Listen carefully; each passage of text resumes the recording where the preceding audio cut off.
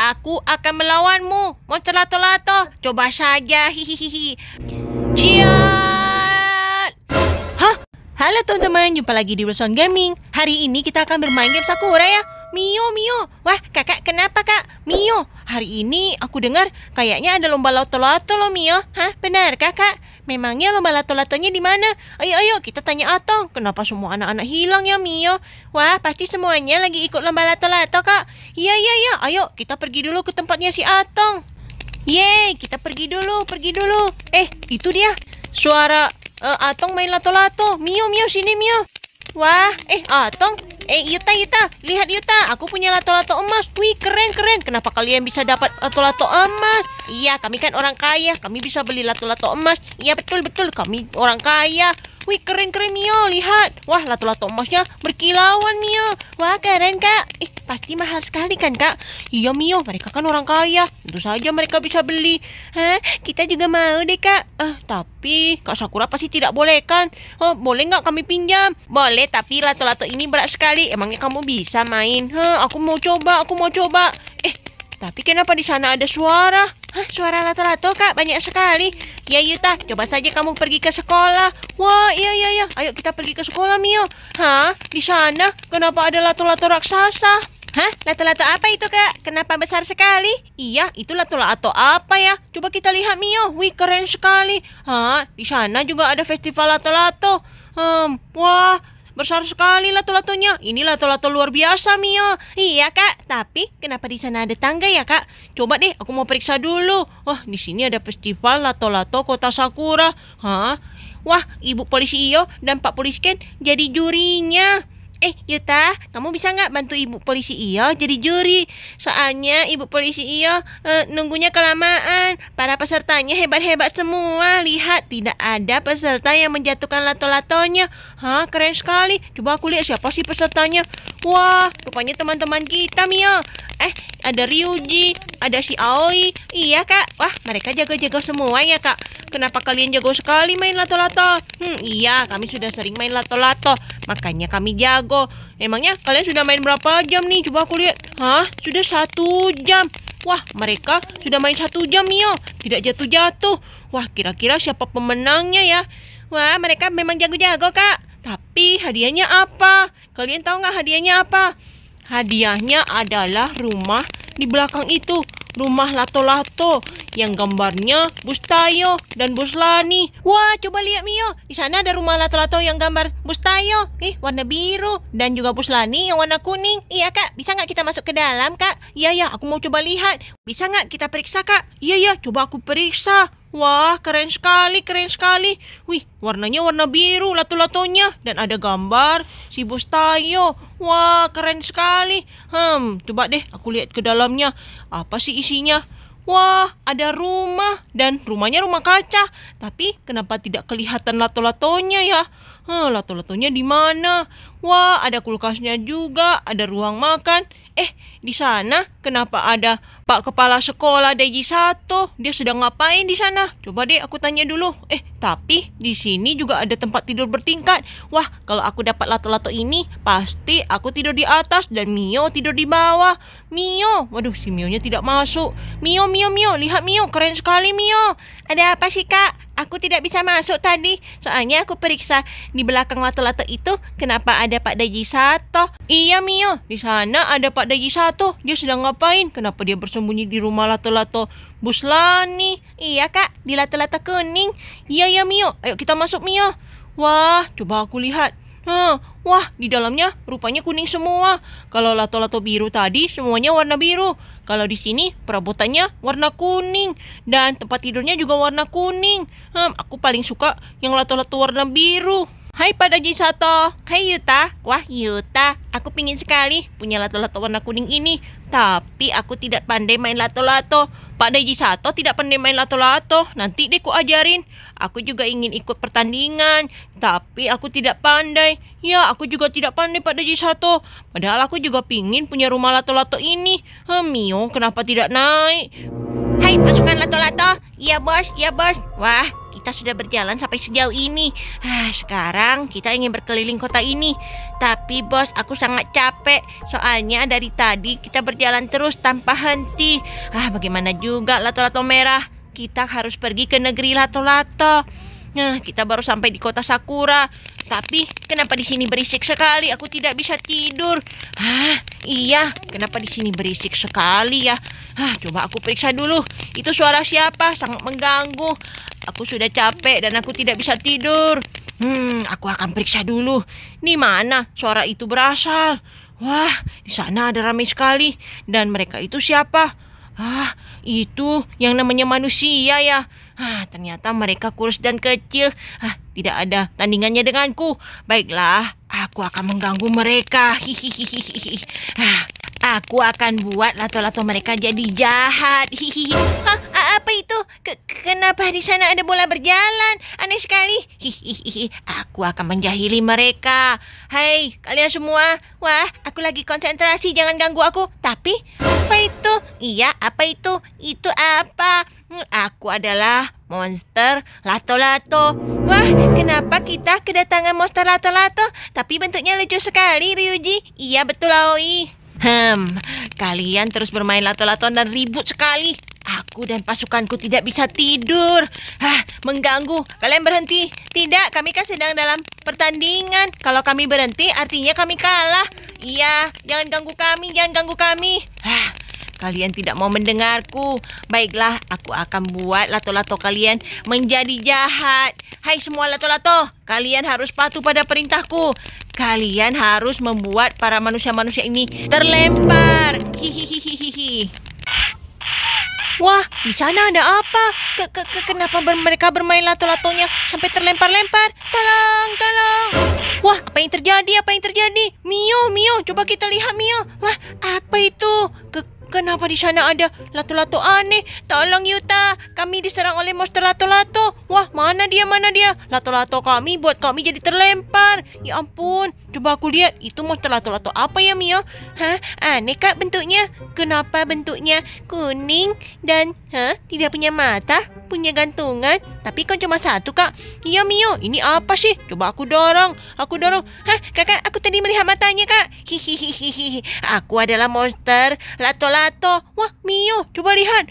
Kenapa matanya bisa muncul dan tiba-tiba hilang? Nah, muncul lagi. Aku akan membuat semua Latto-Latto menyerang kalian, para manusia. Wah, tidak Mio. Tidak, kita jangan dekat-dekat Mio. Wah kakak, bagaimana cara kita menolong teman-teman kita kak? Mereka semua malah kena Latto-Latto mereka sendiri. Iya Mio, apa yang terjadi? Hihihi, aku akan mengejar kalian. Ibu polisi Iyo, tolong kami. Wah, apa itu? Itu adalah monster Latto-Latto. Sepertinya ibu polisi Iyo tidak tahu. Mungkin dia tidak bisa melihat monster itu ya kak. Aduh, teman-teman kita semuanya malah terlempar. Kita harus sembunyi di rumah Latto-Latto kak. Iya Mio, ayo kita sembunyi. Kita sembunyi saja di rumah Latto-Latto. Waduh, bagaimana cara melawan monster Latto-Latto itu ya? Kakak, aku melihat di sana juga ada banyak monster. Mana dia? Di sana ada banyak monster kak. Di mana Mio? Coba kamu lihat. Iya, itu dia. Ada banyak monster Latto-Latto yang mirip dengan monster kuning itu. Wah, jangan-jangan itu adalah temannya, Kak. Kalau satu Latto-Latto saja bisa mengganggu kita, apalagi kalau sebanyak itu, Kak. Iya, Mio. Wah, bagaimana ini? Sepertinya aku harus memanggil si Chainsaw Man. Tapi Chainsaw Man kan sudah pergi dari kota Sakura. Kakak, bagaimana kalau kakak saja yang jadi Chainsaw Man? Apa? Kenapa aku yang malah jadi Chainsaw Man? Aku tidak mau deh, masa kepalaku diubah menjadi kepala gergaji? Iya kak, pasti kakak bisa jadi Chainsaw Man. Apa? Aku jadi Chainsaw Man? Aku tidak mau Mio. Bisa kak, kita panggil saja Cat Butler. Cat Butler pasti bisa membuat kakak menjadi Chainsaw Man. Tidak mau Mio, masa kepala aku diubah menjadi Chainsaw Man? Aku tidak mau. Tapi kak, nanti kan kakak bisa kembali lagi, benarkah? Iya kak, coba saja deh kita cari si Cat Butler. Ayo Mio. Waduh, aku sudah memperbaiki mobil terbang ini. Kenapa belum jadi-jadi ya? Padahal ini sudah dipesan. Waktunya 2 hari lagi. Aku harus menyatukan dulu sayapnya. Dan juga bagaimana cara terbangnya. Aku pasti bisa. Aku kan profesor. Baiklah. Hop, hop. Aku akan coba manjat dulu ke atasnya. Apa bisa nggak ya aku pasang sayapnya di depan atau di belakang? Kalau sayapnya di belakang, jangan-jangan malah jadi gasing. Aku jadi pusing ini, pusing. Aduh, bagaimana? Kakek buler, kakek buler. Siapa itu? Si Yuta. Yuta, ada apa Yuta? Kakek buler, tolong kami. Ada apa? Ada apa? Kenapa kalian ribut sekali? Aku sedang membuat mobil terbang ini.